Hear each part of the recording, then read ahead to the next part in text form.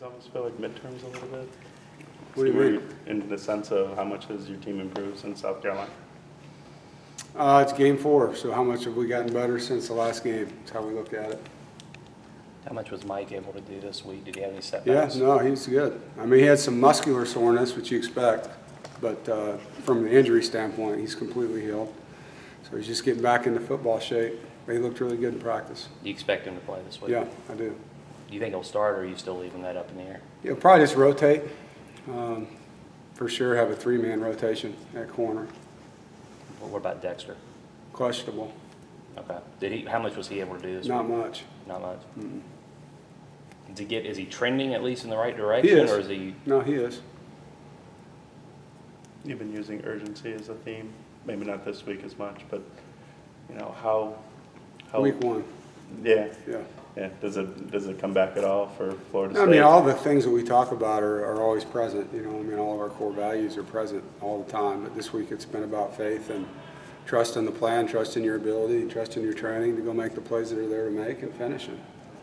You mentioned looking at high school film a little bit on Blackman, maybe a little bit, in addition to knowing what Jimbo does a little bit. Do you feel like you've got a good handle on what he potentially can do and what they will do with him, or still don't know? No, I mean, look, he's been coached by Jimbo since he's got on their campus. I mean, he's going to be a better player than he was in high school, and they're going to run their system like they have with every quarterback that's played prior. And how much they run them, we'll have to see and adjust during the game. Like I've talked, they've had 21 days off, and so I know they haven't been preparing for us the entire time, but they've been preparing without their quarterback being healthy. So, you know, what they're going to do with him is a game of adjustments for us on defense, and we'll have to react and talk about it on the sideline and see what they're going to do. You look back and see what they did with Francois in game 1 or Jameis Winston in game 1, just to see what their trend was with a rookie quarterback? Not really. I mean, I think it was 2 years. Well, last time we were down there, they had the Notre Dame transfer kid in there, and he yanked him and then put the other guy in, and he threw the ball over the place, you know, and he hadn't played in a long time. So, like I told the defensive kids, they're going to run their offense. I mean, I know they believe in their quarterback. They wouldn't have recruited him. They have good players around them.